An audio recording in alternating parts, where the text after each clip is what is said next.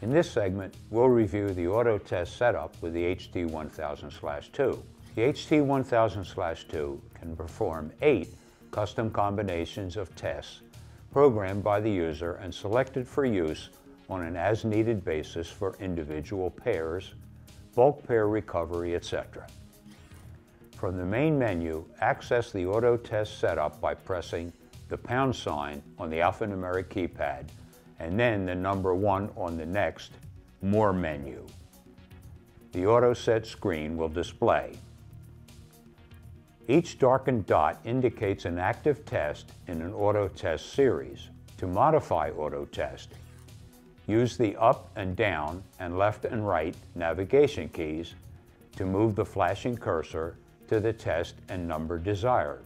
Press the Enter Return Home key to turn the test on or off.